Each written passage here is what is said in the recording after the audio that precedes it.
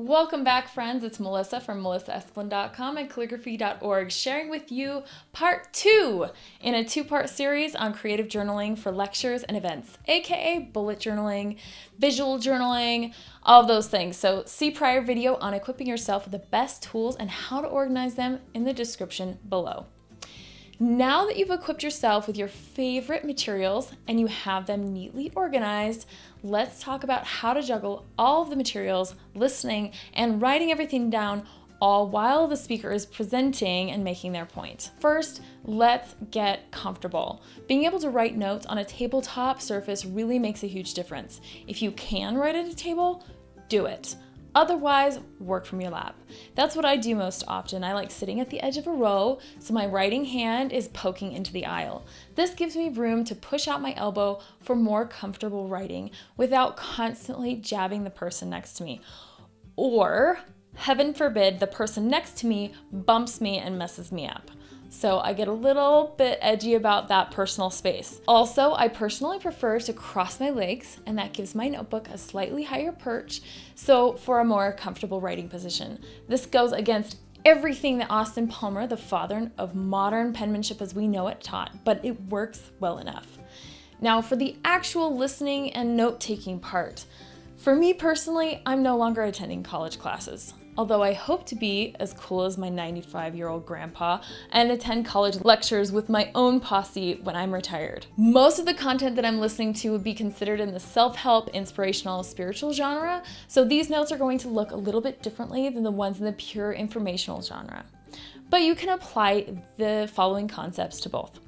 It's important to get into the headspace and warm up your hand first. So as the lecture, the keynote, or the event is starting, I'm warming up my hand by writing any key information about the day and what I'm attending. I'll write the day, the date, conference, session, speaker. This gives me time to explore different styles. And if I'm wanting to make a whole theme about it, say it's the 4th of July, I may be inclined to do stars and stripes everywhere.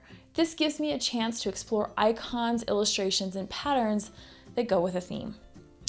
As the speaker starts, I'm putting on my active listening thinking cap to immediately try to connect with the subject of their presentation. What do I know personally about the topic? What are my questions regarding the topic? And what have other presenters or professionals said on this topic? If it's a dry presentation with a presenter that's so-so, answering these questions will better allow me to connect with the material and supplement my notes and the presentation with my own personal findings. If it is a jam-packed presentation, however, this is where I need to juggle a little bit more. Hopefully, my presenter is prepared with resources and cites them as he or she is presenting. This is where I pull out my phone and quickly type out references or jot them down in pencil in the margins of my journal. During downtime though, I'll search up those references and write down keywords or phrases that tie in with a presentation. Often, if I didn't catch a resource in time, I'll go up to the speaker afterward and ask them follow-up questions.